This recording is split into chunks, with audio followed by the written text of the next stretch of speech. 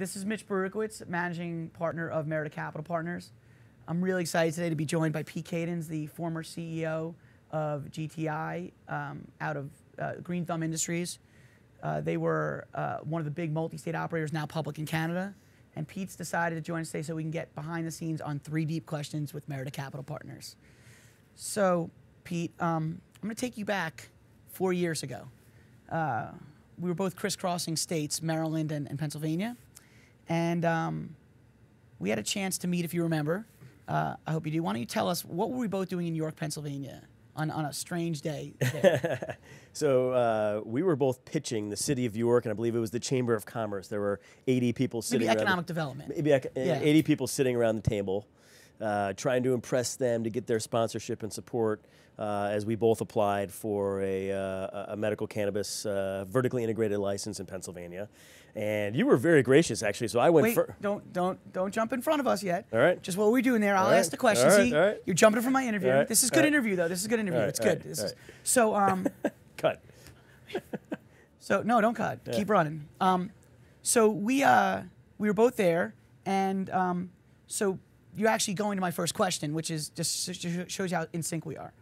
So at that point, there weren't a lot of people doing what we were doing that had won licenses and were able to go into a new city and talk about their medical cannabis experience. Whether for yours it was Illinois, for me it was Connecticut. So we're there, and you got picked to go first. Yeah. So first, this isn't my first deep question, but this is a first, just to set it up. Give me a sense of, were you upset or happy to go first? Which did you, because there was a preference, I think. And you had more people there. I was kind of by myself. You had Andy Grossman there, one of your partners. Yeah. So tell me, first, set the scene for us, and then I'm going to ask my first deep question. I would have preferred to have gone second, to be honest with you, Mitch, because you were a little bit of an unknown quantity to me at the time. So you're answering my question again. Just answer. So cut for a second. Just, you're stealing my scene. I'm not going to be able to ask a question, but, or maybe this should I should use this as a deep question. So I would have cut all preferred this to out. Second. Okay. Yeah. So Pete, we're gonna roll back for a second. So you get picked to go first. Was that your preference, or how? No way. It wasn't. Okay. Yes.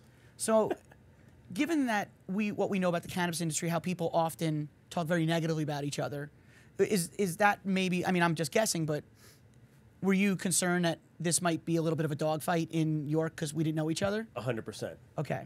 So my first deep question is, you made a wonderful presentation. You were a great steward in Illinois. You were able to articulate that, and I was very impressed when I was sitting there myself. I grabbed the microphone. You know that I own an operation, but we didn't know each other. Tell me what's going through your head right at that moment when I'm about to go. There's a million thoughts probably, because this is business now and there's money at stake. So tell me what's going through your head at that moment. Usually in our industry, it's competitive enough where when 2 competitors are in a room, they try and outdo one another.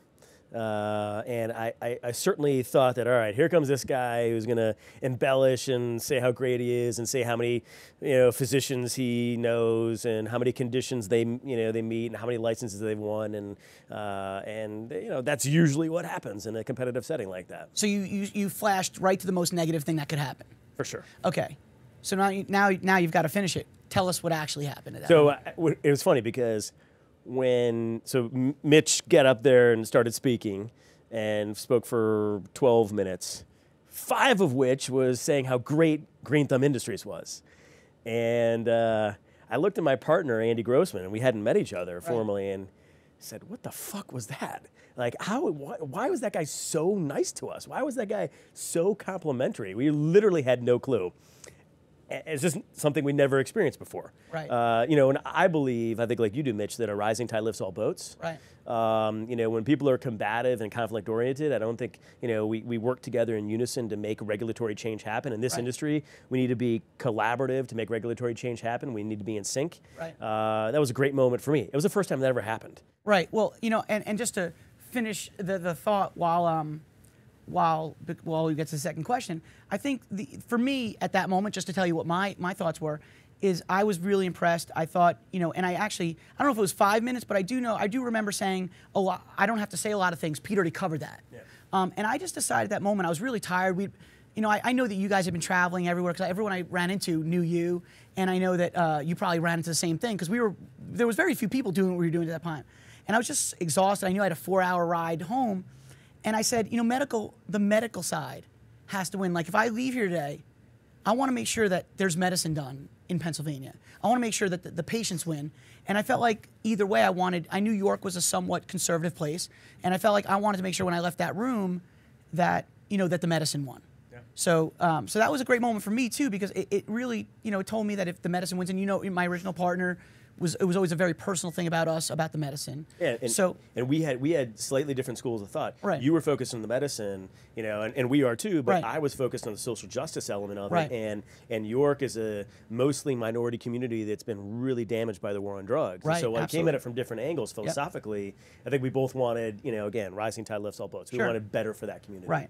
And so now, obviously, with the interesting thing for me in the trajectory is that I've taken a different path now, where instead of working or competing necessarily, I've been more opportunistic, and now Merida's focused obviously on providing the things that GTI uses or all people. So it kind of, in some ways, it worked out. So we're a big customer of Kush. Right. Yes. Great. That's wonderful. Keep doing it. So so it takes me to the second thing, which and I think that moment we planted the seeds for a great relationship going forward, like a friendship, a professional respect, which we think that we try to be the neutral Switzerland to the extent that we can. So the second question is, there was a moment, look, this is a tough business. We both know that. The travel, the strain on family, incredibly hard. And people on the outside don't always know that. And they don't always get to hear you talk about the personal things, because especially now that you sort of stepped back from, you're still a director, but you stepped back from the daily. I'm sure you sleep more, right? A lot more. So there was a day where you were obviously back in Illinois. You were having what I could deem a great day. You were happy, and I felt really flattered. You shared a personal moment with me through a picture on your phone. It was a funny moment. Yes. And we're not going to talk about the picture, but it was a really great moment. It really showed me how much you trusted our friendship, because it was just really funny and very light. And you were feeling great. Tell me what was going on at GTI at that moment that you could feel that light. And obviously being home is a great thing for both, whenever you have a chance to just be home all the time. But tell me what was going through, because you were really, I could tell from that picture, you were really happy at that moment. Yeah.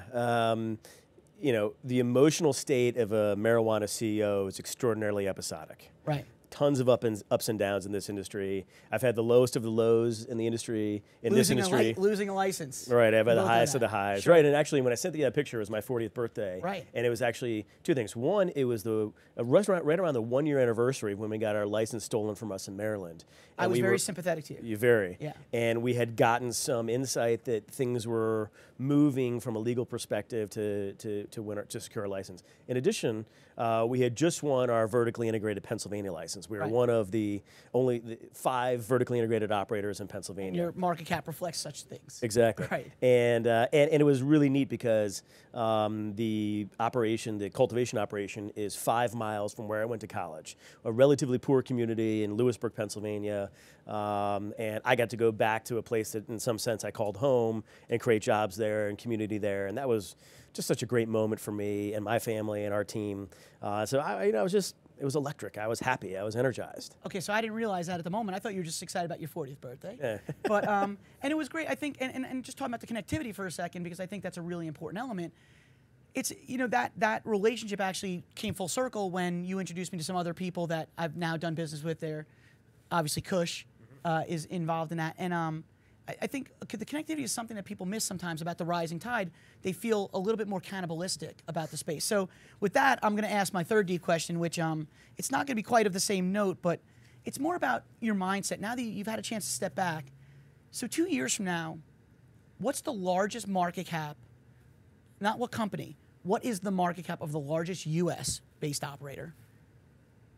And how much revenue are they doing a year? So let's say for 2020, what do you think the largest market cap will be in the United States? You don't have to say which company. If you want to predict, I'm sure you'd say GTI, but and you get paid to say that, but you don't have to say which company. What do you think the market cap is? Is it 10 billion, 15, 20? Just I'm curious to see what someone who's been so inside and so fighting on the ground level, but now step back, what your perspective on that is. So obviously, like anything, I think that the size of the market cap and the total market depends upon a whole host of different factors. But sure, presuming the States Act passes. Okay. That's a big if. That's a big if, but I think there's momentum. Factoring in everything you think. This is people want to hear what you predict. I think the States Act will pass in the first congressional session of 2019. Okay. along with that, I think you're going to have a lot more influence from big industry, whether it's big tobacco, big banking, and big alcohol. Well, just today we saw that one of the key, I think it was one of the Democratic senators has now supported banking in a way that hasn't previously happened. Right. So that's already moving. Yep. Okay, so factoring all this wonderful stuff in. I think to the extent that happens, I think you're going to see companies in our space buoyed by big alcohol businesses like the Constellations of the world, like the Diageos of the world, with between 10 to 15 billion dollar market caps. Now, in addition to that, the biggest. So just so we get the answer on, your prediction is that the biggest market cap for a U.S. based operator, and not including someone like a Diageo who might already have their own market cap, a cannabis-based focused company will be 15 billion. Yes. And what is their revenue, if you had to guess that company? Because assuming that the biggest market cap equates to the biggest revenue, which we know is not true right now. Right. Right? I mean, it's south of $1 billion for sure. Okay. I think it's probably between 500 million and 750 million. I mean, I see all these prognostications out there that I find to be just total embellishment. I own New Frontier, so to me, they're the only accurate ones, and they're way lower than other people's estimates. I think between 500 million to 750 million. Is that pure sales, or do you think some of that? Do you think that this isn't necessarily a deep question, but this is just a question while I have you. Do you think people like some of the growers or cultivators, vertical operators, will start to do more of what Merida does, which is drive this ecosystem connectivity? Could you see them participating? You have to. You have no choice because the market is going to organically and through acquisition going to become very commoditized. Margins are going to become compressed. The retail presence is going to be far more important. Your investment in other ancillary businesses that'll support driving costs down is going to become far more important. I don't see any way that you can survive on the basis of just being a grower or a processor going forward. It's all going to be about premium brands, driving down your cost of production. And so, yeah, I think more people, including Green Thumb Industries, are going to look to invest in strategic places to create more value for their shareholders. Well, this is wonderful. Thank you so much. Congratulations on all the success. Thank you. On actually stepping back and spending more time with family. And thank you for being the first one of our 3 deep questions with Merida Capital Partners. Thanks for being a great industry leader, Mitch. Oh, well, thanks. You too, Pete. I told you, this is a cannabis-infused conversation, so sometimes there's just jokes right in there. That's okay. Listen, I love it. Have fun, yeah. I love it. This is one of the best interviews that I've done. All right, good. So back to the transition of Playbook 2.0, and we can close that part of the topic out.